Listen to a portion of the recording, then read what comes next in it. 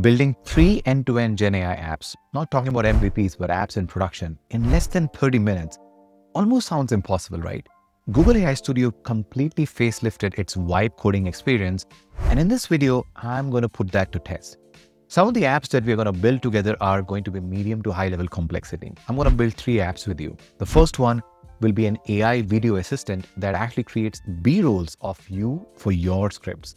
The second one will be an AI trip planner using the brand new Google Maps grounding in Gemini. And the third one would be a live landing page for a YouTube channel.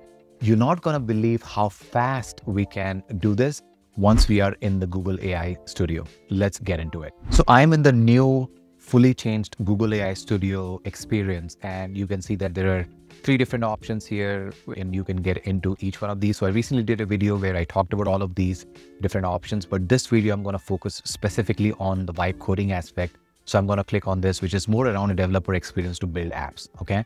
So once you click on here, you're greeted with something like this, where just like any other vibe coding tool, you can describe your idea in plain English, and you can also go ahead and select different types of models and then also provide system instruction. You can also select whether you want Angular or React. Angular is something which Google uses a lot in all of their applications, but React is something which is also used across the industry. So you could go ahead and select any one of these. And if you're building an application which requires your mic, then you have the capability to select a mic for you to provide voice inputs, right? So here you see the mic for it to understand your text. You can do that as well. Now, before you actually type your idea, these are some of the recommendations that Google AI Studio is providing you already, right? If your app, whatever app you're building, if you need to have photo editing capabilities in your app, then you can select this.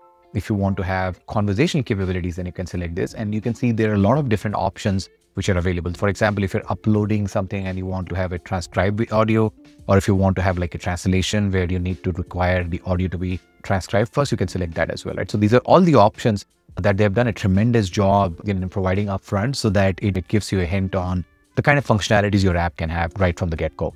Okay. So what we're going to do now is we're going to enter a simple prompt for the first app that we're going to build.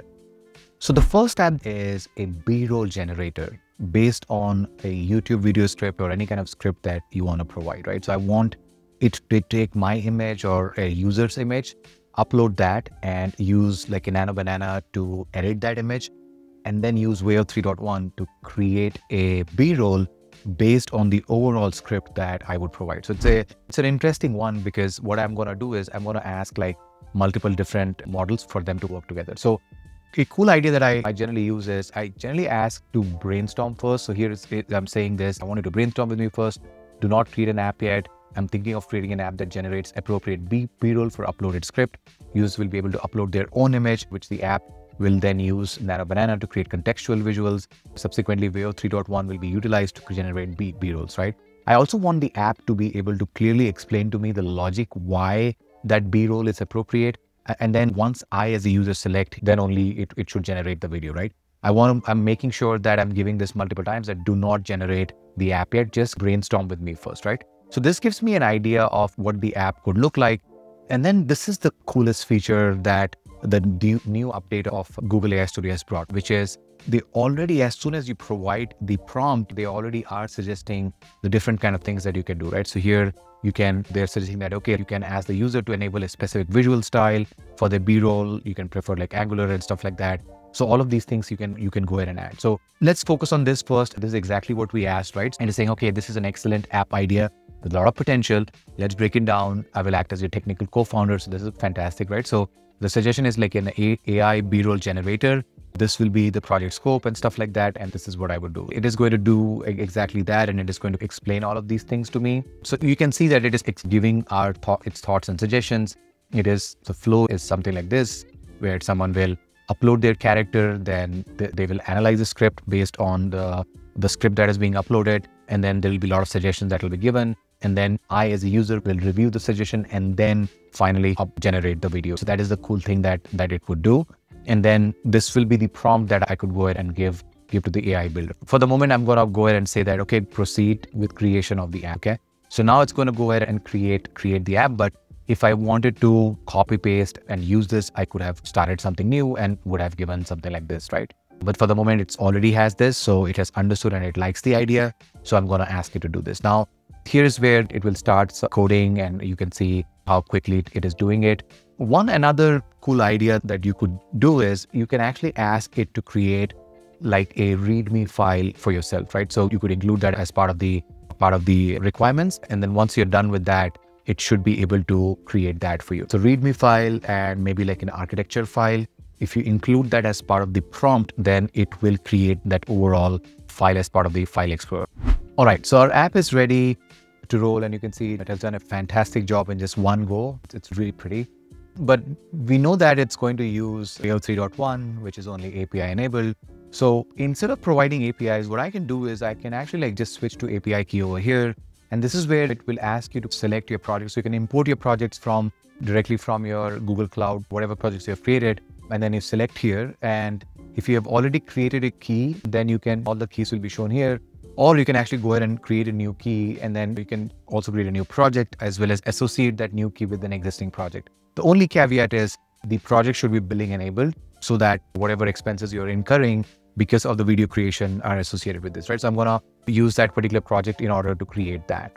All right, so let's now look into what this beautiful app is going to do for us, right? This is the user journey where you provide the script, it will provide the script analysis, and it'll create like a custom scene.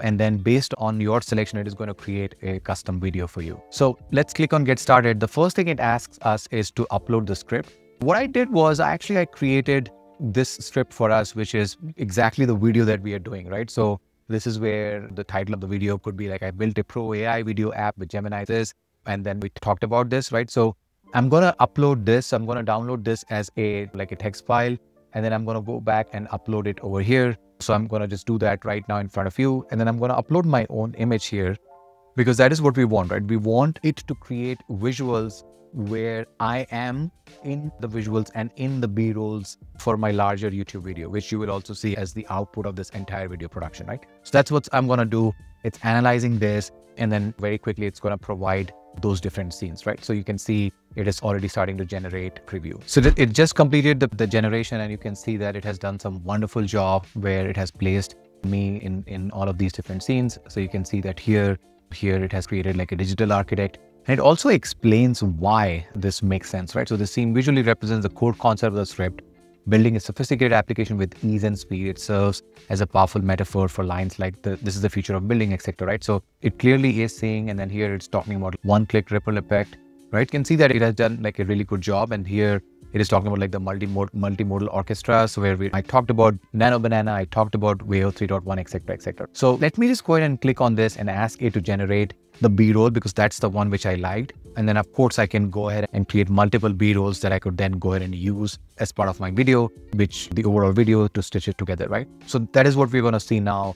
Now this is going to be using Veo 3.1 model, which is the latest video generation model, which Google made available as part of AI Studio in order to create this B-roll video. So you're seeing all different models coming together. You're seeing Gemini 2.5 Pro. You're seeing the Nano Banana model, which is the image generation model. And now you're seeing in action the Veo 3.1 model, all coming together to create this entire UI and web application. Okay, so we'll give it a second till it generates the video. It's going to be an 8-second video. All right, so it has created the video. Let's check it out.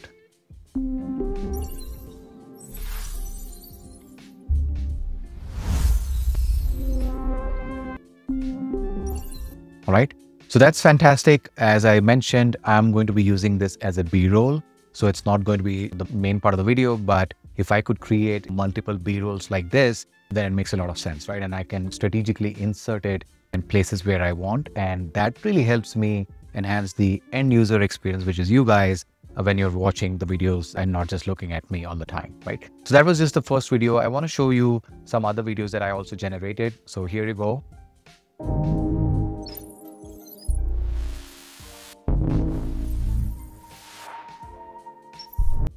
That's another one. And then I also generated this one. So I'm going to show this as well.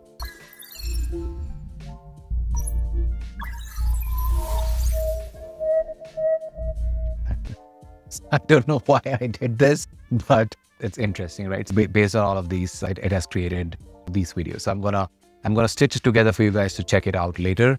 but that was our application number 1. We'll cover how this can be deployed to production as part of the third app, so please stay tuned. All right, moving to the second application. Now, this one is where I want to showcase the latest update from Google and Google AI Studio, which is grounding Google Maps platform data within Gemini. So the coolest way to show this is to actually build a user application where you could potentially design like a day trip or some sort of a planner where the user can specify a city and then the answer of Gemini could be shown in a map, right? So here's the prompt that I'm going to give. Build an AI-powered trip planning application. Its core purpose is to take a simple and a natural language request from a user and instantly generate a complete map-based itinerary that can be refined through a conversational chat interface. The app is built around the integration of Google's Gemini and Google Map API. Make sure that I'm asking you to tell me upfront that, what APIs, etc. are required, right? So that just in case if the tool is not able to understand it, I want to make sure that I get that input directly from Google AI Studio, right? Again, it's doing the same thing where it is giving you some amazing suggestions upfront. So you can go ahead and add these suggestions as well. And then you could allow it to have like offline map access. As you see that I'm able to add these suggestions. So once it has built something preliminary, then I'm able to also update the map or update the app with all of these amazing suggestions, right? So it's thinking already and going ahead and starting to implement those things. And I've asked it to tell me upfront, like what kind of APIs access does it require to ensure that the application runs successfully. So we'll give it some time to come back and provide us some result, and it has already done its job.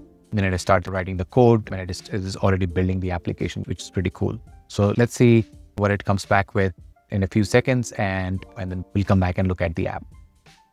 All right, so it has done its job and it is asking me to provide the location and it is asking me to provide the Google Maps API key, right? So this is a must that you need to do in order for this to run. So let me show you guys how you can get this, right? So for you to do this, you need to go to your Google Cloud platform. So, once you are in the Google Cloud console, just search for Google Maps. And then here you can see that Google Maps platform would show up. And then once you're here, you can see that these are all the APIs that are available as part of the GMP or Google Maps platform. And you need to enable some of these APIs for you, right? So for example, Maps Dataset API, and all of these APIs are directly available as part of Google Cloud Platform. So Places Aggregate API, Places API Neo, Geocoding API, Geolocation API. So see that most of the APIs are enabled. And then once you're done with this, then you go to keys and credentials. And this is where you have the capability to create a new credential altogether. You click on create a new API key, and then it is doing that in front of us. So it's going to create a new API key, and this kind of goes ahead and becomes part of this. So you have this API key now. And what you also need to do is make sure that the API is not restricted, because that is another error that can happen. And then you allow this, so don't restrict the key. So there's no restriction here. And then you basically copy paste the key. And then once you have that key, then you go back to your application over here. And then as part of the application, you search for the API key, which will be part of the apps.txt, and then replace that API key for you, right? So once you're done with this, you rerun the application and then you should be fine. All right, so we have built the app and it asks for the current geographic location. So I'm going to just allow that. And then if you look at this, it's taking the location because I just permitted it. And once you're done with that, then it's going to ask for the user input. So now he's saying that, okay, tell me your dream trip. So I'm going to say that, okay, plan 2-day trip to Chicago. Okay. So I'm going to ask it to do that. And then what you're really looking at here is the latest update from AI Studio, where Gemini 2.5 Pro is now rounded with the Google Maps platform data, right? So whatever answers it is generating, it is actually like collecting it not only from Google search, but also directly from the Google Maps platform.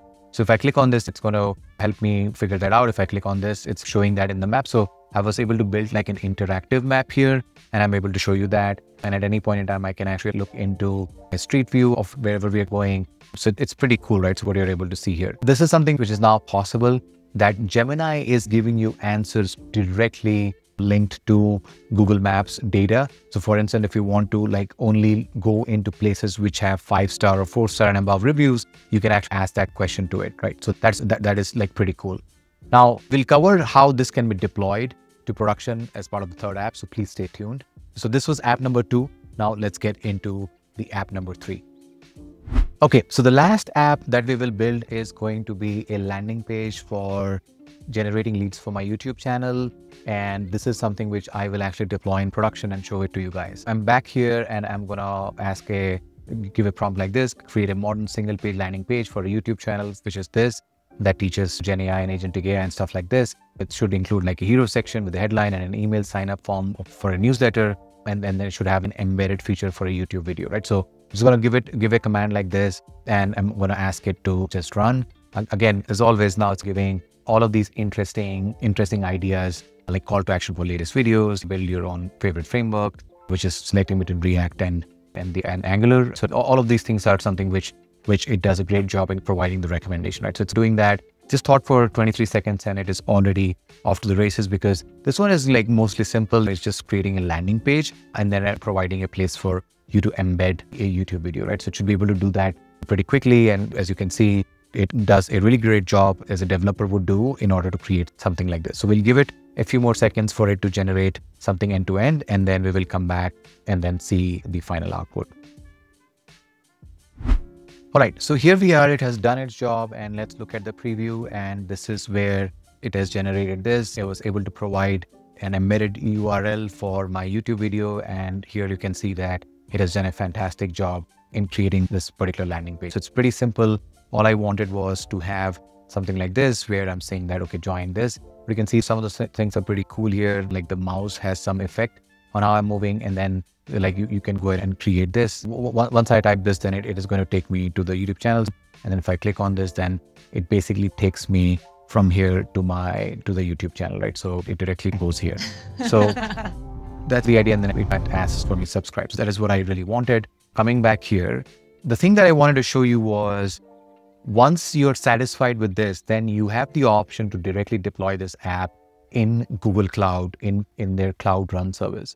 So for that, what you really need to do is you need to select the project which has like a billing requirement. So it is going to select, it's going to check for that. So in this case, I have like this particular project which does not have a billing. So it is going to ask me to set up a billing, but I have a billing set up for this particular project. So it's going to allow you to do that. Or I can go ahead and select this one, which is where you should be able to deploy. So once you're done, you can click on the deploy button. So I've already done that, and that's why it's giving me a redeploy option.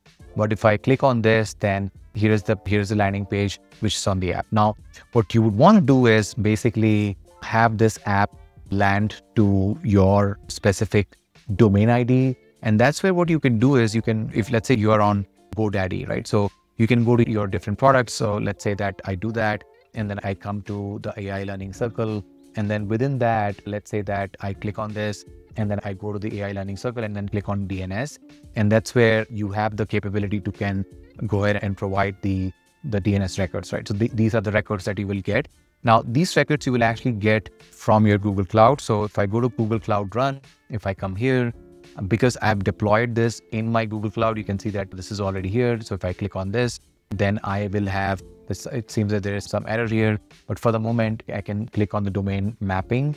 And here is where if you click on the add mapping, it's going to generate the domains for you. So I can specify this, that I want to do this. And if I want to have a specific subdomain, and then if I click on continue, then it's going to give me like the DNS records that I can use from here, and then go to GoDaddy and then basically update these DNS records to show up over there. So that's the simplest way for you to be able to get to your like domain from GoDaddy or anywhere, like all of these services, and then point it so that it doesn't look like a weird ID. So that's what I wanted to show as well. All right. I hope this was helpful. I just took you through 3 different applications that I was able to create in a very short amount of time. And I also showed you how to actually deploy this in full production. You will have the link to my website, which is ailearningsircle.com, which is actually in production. And I completely built this using Google AI Studio. And then you also saw the domain address, which was on GoDaddy. So you can absolutely do this. This is real, and you will be able to deploy production-ready Gen AI applications end-to-end with this. If you have any questions about any of the things that I discussed, please let me know in the comment section. I'll be very happy to provide responses. I hope this video was helpful and added value to your knowledge base. If you liked it, please do hit the like button and subscribe to the channel, and also share it with your friends. It helps me a lot. Thank you very much, and I will see you in the next one.